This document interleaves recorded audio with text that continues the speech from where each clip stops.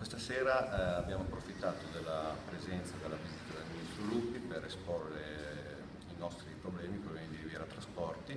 Infatti oggi c'è stata la disdetta della contrattazione di secondo livello sia normativa che economica e il culmine di un'avvertenza che va avanti da quasi un anno e che purtroppo è sfociato in un mancato accordo il 7 aprile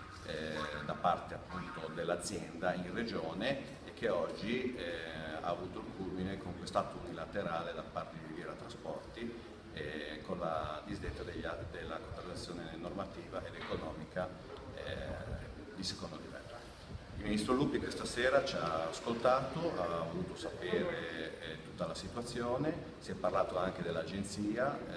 unica regionale, quindi della prospettiva della creazione di questa agenzia unica regionale e quindi di un bando di gara unico a livello regionale, appunto. Noi abbiamo espresso le nostre perplessità per quanto riguarda le risorse, visto che questo processo dovrà essere un processo costruito e gestito e anche affiancato da risorse per fare in modo che le aziende liguri arrivino vive a questo bando di gara e non arrivino invece spacchettate o con degli ulteriori tagli di linee per mancanza di risorse. Quindi il Ministro Lupi si è reso disponibile di contattare la settimana prossima l'assessore ai trasporti Vesco per trovare una soluzione quanto riguarda appunto le risorse mancanti.